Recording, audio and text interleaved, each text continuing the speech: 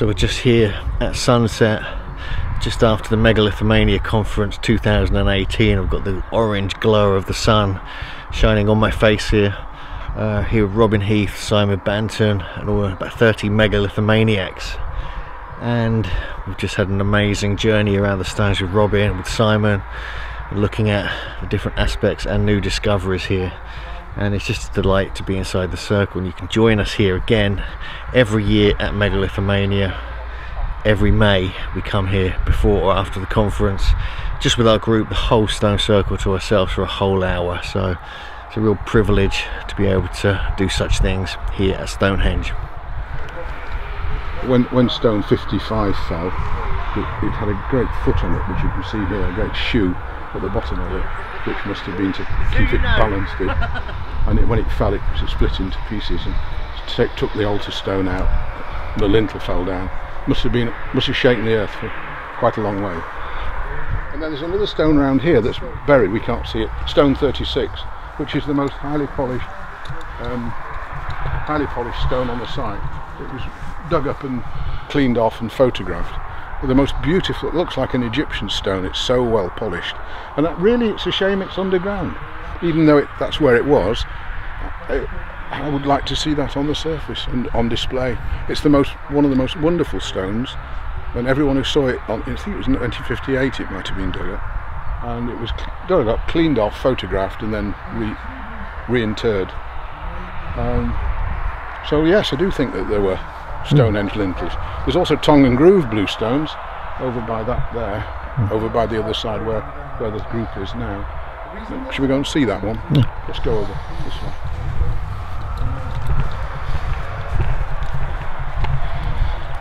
So this blue stone is the tongue and grooved one. There are a few of these on the site. It's essentially a square stone, so it's a plank like you'd have in your floor. And if there was a tongued one, you'd slot the two together, implying that there might have been two bolted together to give extra width for some reason. But it's very hard to imagine you'd make that for fun. It's a very hard mineral blue stone. It polishes up beautifully, but it's very hard mineral, so it's hard to explain why you would make that shape unless you had a matching one that you'd slide with it and put together to make like a stockade fence. And of course its background tonight is again stone 56 with the jockey's cap on the top, so you can pan to that camera. Right up the top, 22 feet off the ground. And the lintels here have got concave mortise holes on both sides. Yeah. Not just here and here, but if you go on the other side, they're more deep.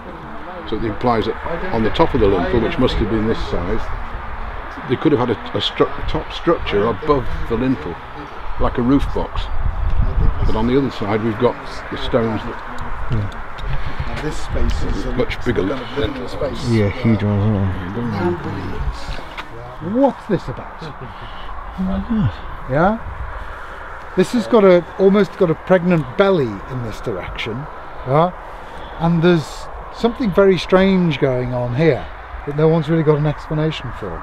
That is weird, okay, because the striations you've got over that side, yeah, and that are exactly what you find at Ollantaytambo in Peru.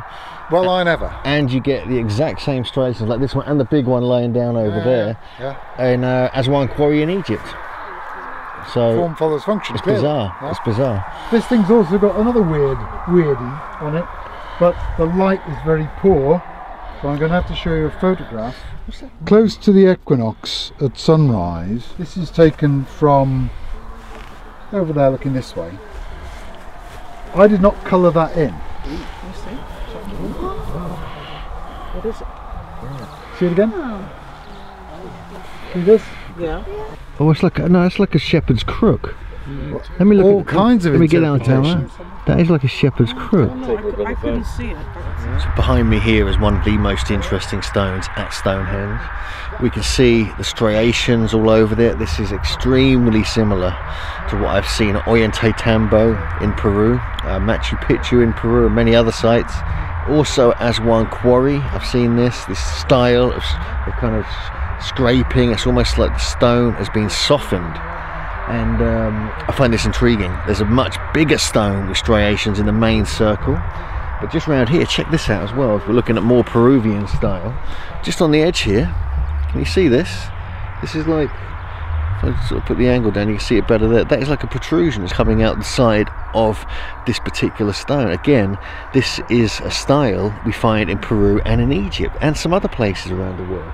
So what's that doing there? I've never noticed this before, so I thank Simon Banton for pointing that out.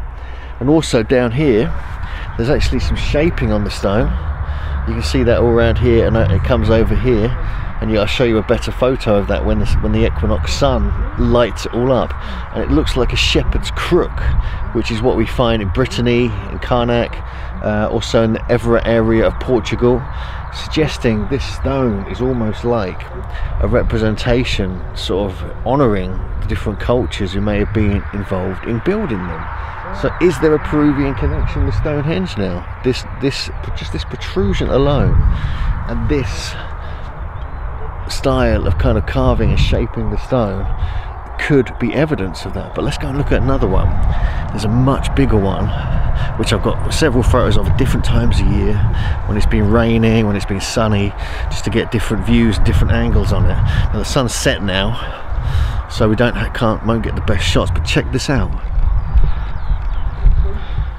This is the other one I wanted to show you. It's much larger scale, but again we have these striations. I'll just show you some other photos so you can get an example of that, and it gives you, to me, this is evidence of either common influence, or there's extreme travelling going on in prehistory between places like Stonehenge, places like Peru, Egypt, and other parts of the world. This could, just these little things we find, little clues, little signatures, could be the key to understanding the global megalithic network that Stonehenge was a part of.